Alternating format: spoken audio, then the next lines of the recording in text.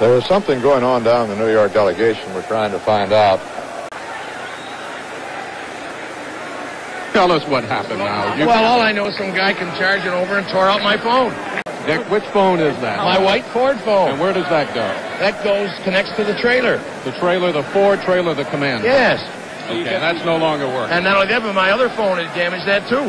So you can't get, if you want to get some I instructions can't do from the anything. Ford trailer, you can Yeah. Is the Reagan phone?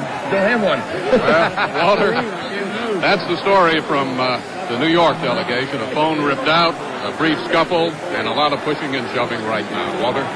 Mike Wallace is outside the hall where the Mississippi delegation has been caucusing on this matter. Mike? They're not caucusing. They're having a meeting, they say. They're just having a friendly meeting. And look where they're having it, Walter. You see where it says CBS Correspondence? That's our office.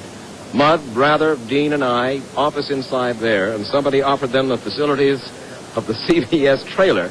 And they've been in there for about 10 or 15 minutes. They are basically the Reagan people in the Mississippi delegation. What they want to do is break that unit rule. As you know, earlier today, they voted 31 to 28 to go with President Ford and not with Ronald Reagan on 16C.